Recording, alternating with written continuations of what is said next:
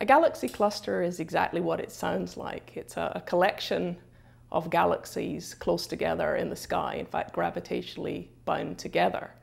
And galaxy clusters have a long history in the science of astronomy. They've actually been one of the major players over the years in understanding galaxy evolution and cosmology. These very distant galaxy clusters are particularly interesting because we don't know how galaxy clusters form. So we can study the physical processes in these baby clusters, if you will, and understand how they grow up to be the more massive, more evolved galaxy clusters that we see nearby at the present time. So clusters have been found at these distances before. What has not been done before is to find such a large sample of galaxy clusters.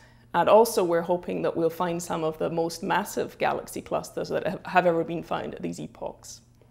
So looking so far out in the universe is very exciting because we're able to test the conditions in the very early universe, which haven't necessarily been done with these extreme massive structures before. And we can kind of double check that our existing paradigm is correct and perhaps even stretch it.